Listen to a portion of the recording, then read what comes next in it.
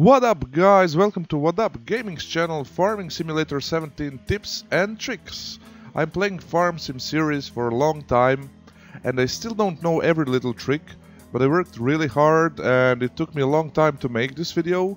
A lot of research experience from playing this game, some things I learned playing on multiplayer servers and things I encountered and discovered by myself. So stick with me and let's hope you'll get some interesting information you can use in the future gameplays and see some cool features you didn't know of. I know I can't cover all the little things known to man and exploits, which by the way I don't encourage you to use because they are taking simulation and realism part of this game away. But I hope you'll find something for yourself even if you're a veteran player, because I'm going to give you tips regarding all sorts of features implemented in Farm Sim 17, some cool use of available mods, fieldwork and money tips. Okay, enough of this introduction, let's get to the point because you came here for some suggestions, tips and tricks, and I'm going to divide them in few categories, starting with animals. Buy sheep first because they only use water and grass or hay, and in few in-game days you'll get nice profit out of selling wool. So yeah, grass is easiest thing to get and it makes no difference for their productivity. Later you can use hay and store it in hay loft. Because grass piles take up a lot of space if you're going to just unload it on the ground. Make sure you move or sell your wool pellets from this spawn point because it can hold only 6 pellets. After that, production of wool stops. Use high yield grain for your pig food. As you can see on this chart, use barley over wheat. Canola is the best yielding protein for your oinks. Corn is must have anyway and sugar beet gives better yield than potatoes. Once you have big number of animals owned, you can automate your cleaning process because believe me, it's going to be pain in the ass later. So you can use conveyor belts. Plenty of tutorials available on YouTube for that topic, or even better looking and more efficient Juno 150 mod that will do that job for you. You have tutorial for it on my channel, so look it up, or if you're fed up with that, you can always download Animal Table Manners mod from Games Modhub. This is good one, I discovered it a few days ago. Just place a water hydrant mod next to your water station, refill your water tank and give water to animals at the same time. This is going to be helpful once you get big number of animals owned and you won't need to make all those trips to the lake. As you can see, level of water is almost stable and water in cow water station is rising. For easier mixing and making of your power food for big animal farms, use bigger mods or mixing stations. You can get them from almost every farming simulator mod site. Just type in mixer in search bar and something will come up.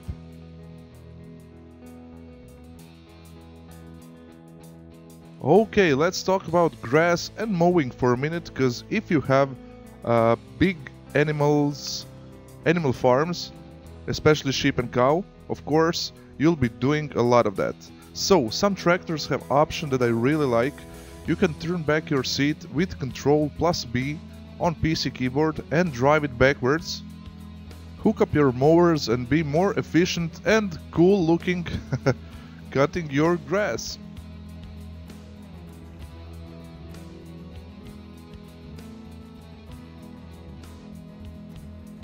If you're playing on maps with uneven fields, especially British maps with bushes and trees right beside your field edges, make 2 or 3 headlands first by yourself if you're doing field work or cutting grass. That way you get some much needed turning space and then you can finally hire a worker so he or she won't get stuck somewhere in the process. Bailing on hilly terrain can be a disaster, so take a look at the field and which way it's sloped. That way you'll know how to unload round bales without them rolling away and making mess.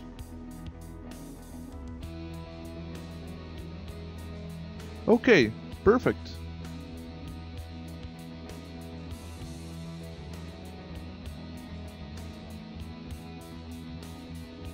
Download Bale Fork mod that can hold and strap few bales at a time. It really makes life easier and you won't spend hours loading large quantities of them around.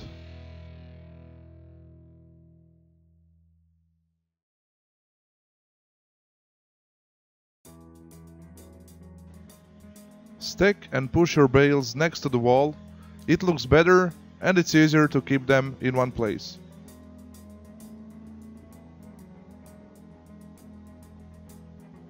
You can buy bigger header for your starting combine. They all work the same, but be careful not to buy biggest one, cause you'll have hard time unloading your harvester on the field if pipe isn't long enough. So test it and buy one that you like. Use sunflower header for your sunflower harvest. It has 50% higher maximum work speed.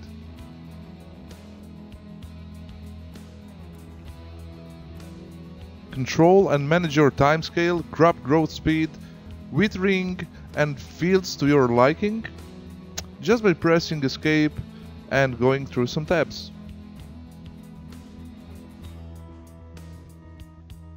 You can fertilize fields for free using weeders and save a lot of money right from the start.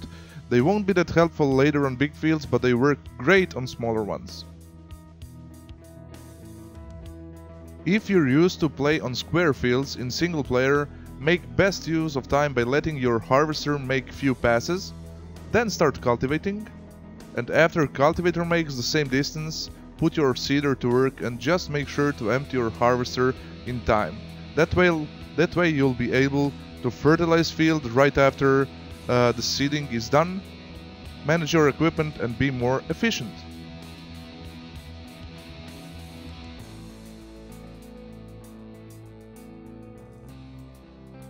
Put your time scale on real time and list some equipment if you think it will improve your profits next few in-game days, especially one that you won't use that often like I'm doing with slurry tanks.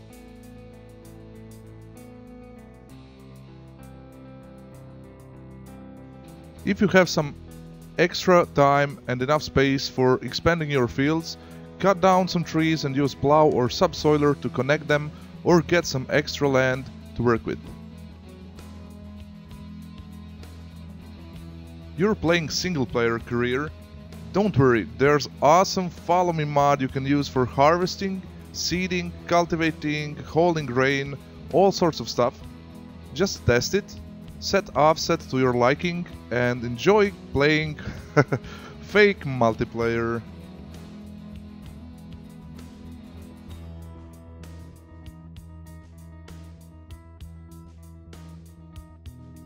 Also, you can use GPS mod to keep straight lines. You can set it up in few seconds and it's probably one of the mods I use the most for field work. You're faster, more efficient and everything looks better while you're doing it.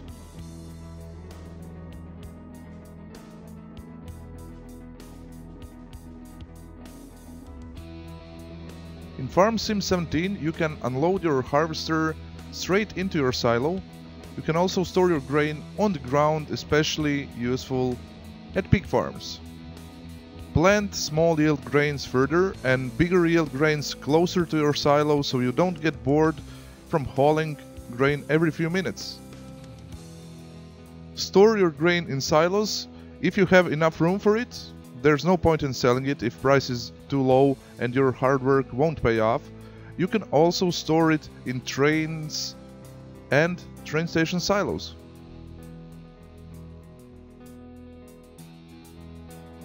Forestry is big part of this game, but make sure to do it only if you really like it. If it's your first time, for sure, try it out. It will take you some time to learn some new moves. Otherwise, you'll spend money and too much time on profession that will disappoint you and won't get you money you need to grow your farm. I recommend you to try it out on multiplayer server with few other guys. It can be fun. Most of you don't know this, but you can regulate your cruise speed with numbers 1 and 2 with pressing number 3 on your keyboard. You'll get to speed shown on the screen, but if you hold it, it will switch to max speed of your vehicle. Press it again to go back to original one. Some trailers can be linked up. I never use this option, but if you like to drive trains, you can have one on the road.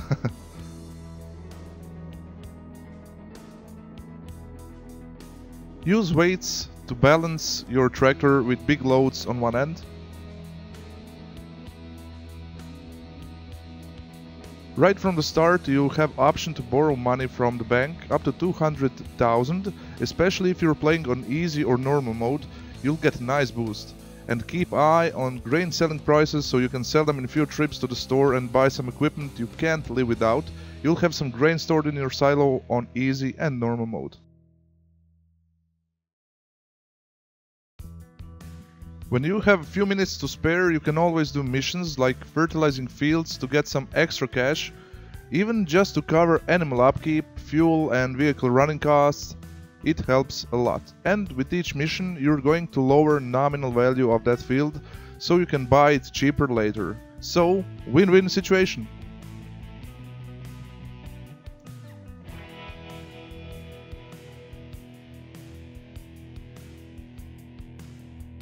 You can always turn on automatic refill in your seeders and fertilizers, but if you want to spend less money, buy pellets and fill your implements for less cash spent.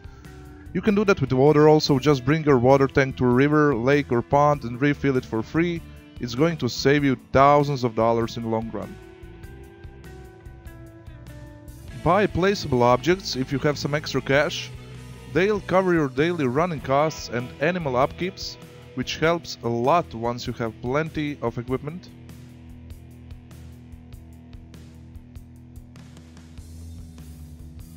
Don't let your love for old stuff get you. Vehicle upkeeps on some old tractors and combines will empty your wallet fast if you don't pay attention to detail, so make sure to sell your old stuff or download a repair mod from Games Modhub. If you still don't have enough money to start Goldcrest Valley map, you can hunt down those gold nuggets. Google their location and get 100 of them for $1 million, euros, pounds, whatever your currency is. Use your truck to move around faster. It will take up to 1 hour of search probably, but there are some good tutorials on YouTube showing you how to get them, so check them out. And yeah guys, I'll repeat this again, I don't encourage some of these exploits, but I hope you find some useful information in this video. My conclusion is, enjoy the game, do a little bit of role playing, drive on the road, not over crops, especially if you're playing with other people, wash equipment and put it back to its original location, plenty of sheds around, people will appreciate it. And believe me, as much as you want that biggest harvester, tractor, seeder, fertilizer or cultivator as soon as possible, enjoy the gameplay with small equipment and tractors, then sell them one by one, buy medium-sized ones. You don't need biggest fertilizer in the game if you have 3 meter wide seeder and small field. You don't need biggest grain trailer if your harvester holds only 6,000 liters of grain. You don't need 400 horsepower tractor to pull small cultivator. My point is, don't waste money on big equipment that you won't get full use of. Take your time and improve your equipment, expand your farm every day, make plans. You'll get more satisfaction playing this game right way, the way it's supposed to be played. And that's it guys, thank you so much for watching this. It took a lot of effort and days to make this, so if you appreciate work I have done, please subscribe and hit the bell icon so you'll get notified when I'm active on this channel. This is new channel, but if you want to support me, make sure to subscribe and hit the like button, share it with your friends and leave a comment with feedback for this video and suggestions for my future videos. If I get 100 likes, I'll make part 2 of tips and tricks for Farm Sim 17. Check out my other tutorials, map first looks, live stream and gameplays I made on this channel, as well as links in description, my Facebook page, Twitch channel and mod links I'll put down for you. And as always, keep having fun and cheers from Waddup!